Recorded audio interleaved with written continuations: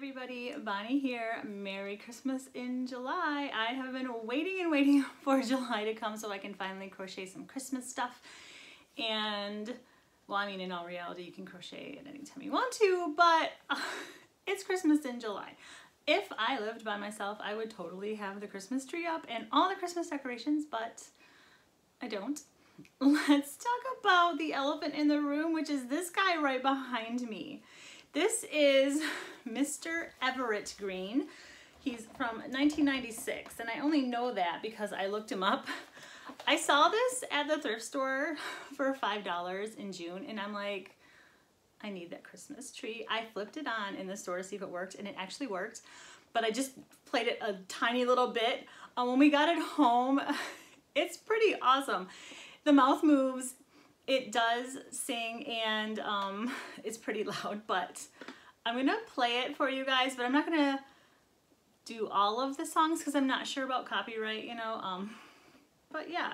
And it's been in my living room since June. I've had a Christmas tree there, and it's probably gonna stay. It'll definitely stay all of July. And then, I mean, August will be here, and it's time to decorate for fall in September, right? So anyway, Mr. Everett Green. Oh, Christmas tree, how beautiful thy branches, dashing through the snow.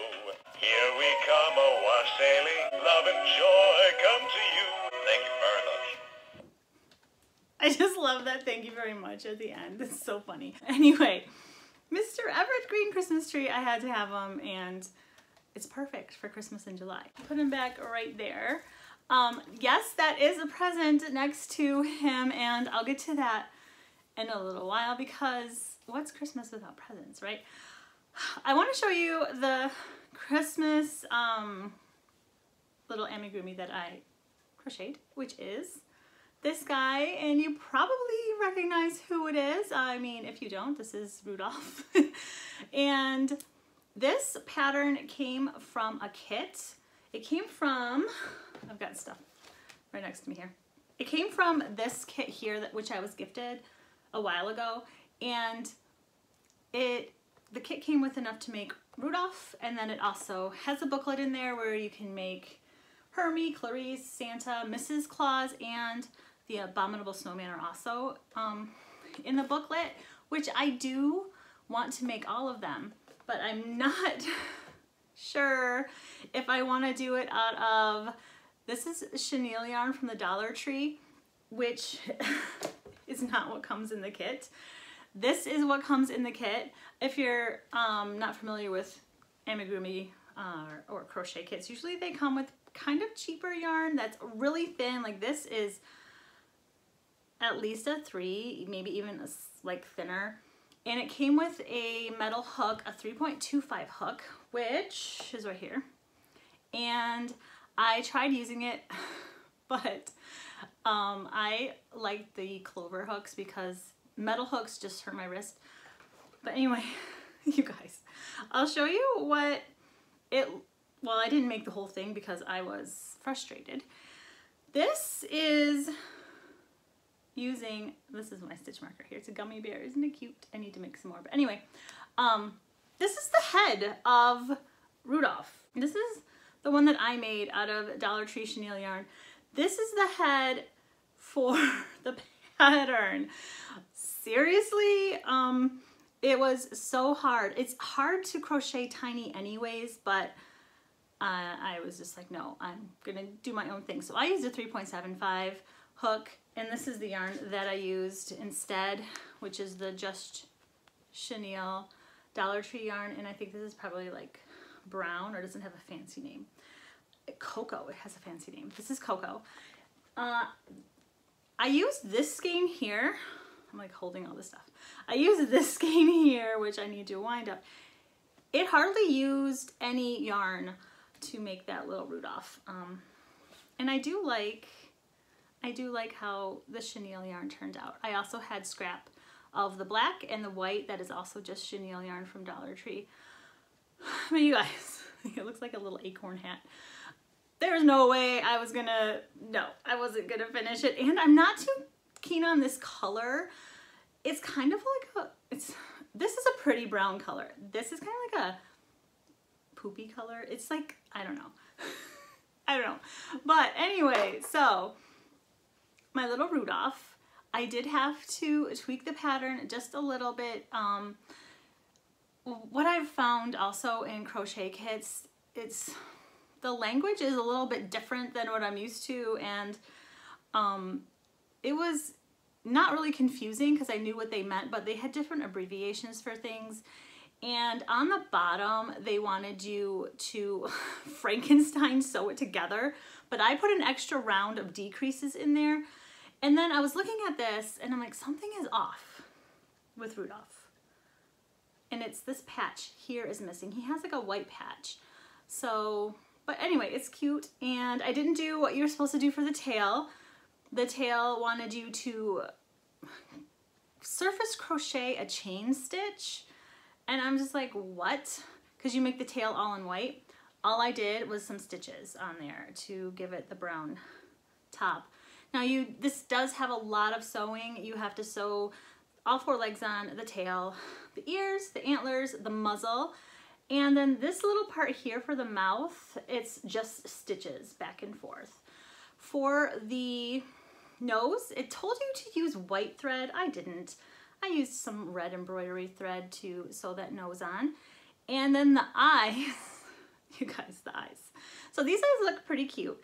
And the bead for the nose and the beads in the eyes are, well, they're safety eyes, are what came with the kit. That's all I used. I didn't use the stuffing or any of the yarn from the kit itself. The eyes are 6mm. Now, the pattern wants you to cut out felt. Let me see if I can, because you can see how like there's felt there behind the safety eyes, and then stick the safety eyes in. Well, when I was making that freaky little head one, I did do that. For some reason I used pink as an outline. Don't do that, you guys, because then you get pink around the white eye. And I stuck the safety eye in there, and I had it on the head. I had it on the head like, I don't know, it looked really weird. And I'm not a fan of using felt like that anyways, so I didn't do that for this one. I just took a piece of white acrylic yarn and put it around the eyes, and I think that looks pretty good. While I was making this though, it wasn't really clear where to put the safety eyes. I could tell by the shaping of the head. It's kind of hard to tell with the muzzle on it, but it's flatter on this side and it comes out on this side. So your beginning magic ring isn't exactly in the middle of the head like it usually is with any other amigurumi. So I wasn't quite sure where to put the safety eyes, and I didn't want to mess it up. So I put the safety eyes in after I had stuffed the head, and this is not going to any child. It's not leaving my house. This is my decoration. So I just glued the safety eyes in without the back. I do not recommend you guys do that. Like, don't do that. Do not just glue in safety eyes with no back. You're asking for trouble there. But that's what I did here. I just put some E6000 glue around the post of the safety eye, and I stuck it in there, and I let it dry. And they're not going anywhere for my purpose. I mean, my kids are older. They're not gonna be chewing safety eyes out of toys. So, my little Rudolph. I like how the nubs turned out. The pattern calls for dark brown, but I didn't have dark brown, so I just used black. The feet look pretty good. It does stand totally on its own. Yeah, now I don't have any other lighter colors for Clarice because she's a little lighter brown, and I don't have a lot of the colors in chenille yarn, so I might remake this in acrylic yarn just so I can make all the rest of them in acrylic yarn and have a little display. And now that I know where the safety eyes go, I can put those in properly. If I do use safety eyes, maybe I will embroider the eyes. I don't know. But I think he turned out really cute. Really cute. It just makes me want to watch the movie now. So that is what I have finished to show you. There are so many just awesome Christmas patterns and snowflakes and holiday things to crochet. But I really wanted to crochet a nativity scene, and I just happened to see this one when I was scrolling through Facebook. It was on one of the sites, one of the pages, I can't remember what it is. But this is the traditional nativity, and it's from Crochet at Terry's. This one I just love. it's detailed, but it's not like overly detailed. You actually get a little bed too, and the wise men have their gold frankincense and myrrh.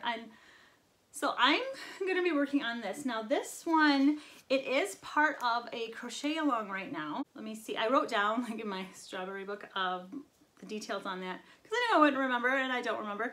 So it is a crochet along on Ravelry, and I don't really use Ravelry. I can't even say it. Ravelry.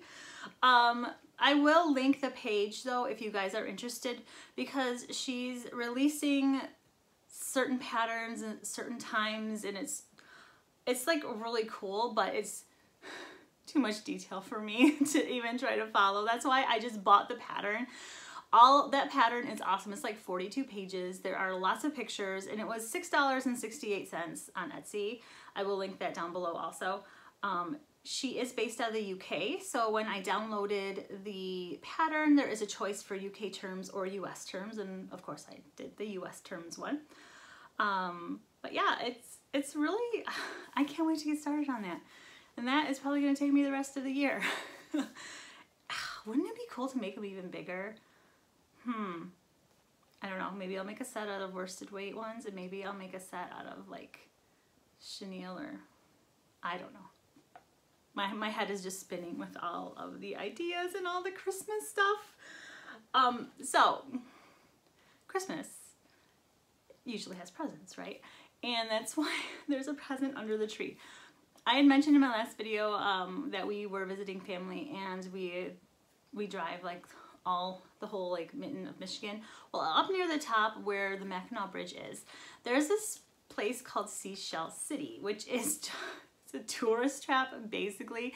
The first time I went there, I was so disappointed because there's billboards, you know, advertising it as you're coming up to. It's like giant man-eating clam, and you know, Seashell City, thousands of seashells, and just I was expecting it to be like awesome. And it's a really long building with a bunch of tourists, a bunch of souvenirs in it. Basically, they do have a lot of seashells in there, which I think is kind of funny because Michigan does not, like the Great Lakes are freshwater. You don't walk the beaches of Lake Superior and find any of these seashells. There are no clams. There was like sharks hanging from the ceiling. It's a really cool place. Like they do have it's set up really well, but it's just basically a big store. And of course, I did buy a few seashells, which are, where are they? Oh, they're in my pocket. I put them in my pocket because I didn't want it to fall on the floor. I bought some of these. These are called strawberry seashells, or strawberry shells, or strawberry something, but I thought they were really cool. So they also have gift boxes, like grab bags, and that's what that box is right there. I did take some footage of Seashell City, which I will insert at the end, and to give you guys a better feel for Seashell City. It's really fun, but I bought this for myself for Christmas in July. They've got these for boys, teen boys, men and women, and they're all labeled as to who they are meant for. This one was $12, and it's got a check mark by adult female, so that's me. And my sister bought one for her son and kind of got skunked. It was just Dollar Tree, like little plastic animals, not even like seashell stuff. They range in price from like $5. I saw one for an adult female for $32. Like, of course, it's a bigger box, but I'm not risking that much. $12 was all I was really willing to risk to buy like a touristy souvenir and be skunked. Yeah. So I thought it'd be fun to open it with you guys. It's been driving me nuts. I've had this for like a week. I did not peek at all. I have been known to peek at Christmas presents. I did not peek at all. I even forgot to grab scissors, so maybe I'll need to grab some scissors, but let's see what's in here. Okay. It's taped really good.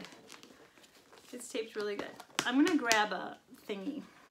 Okay, I grabbed this. this dangerous knife here. And it's Christmas.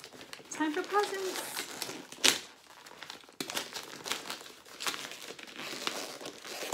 It's really thick wrapping paper, and it's taped there. Let's see.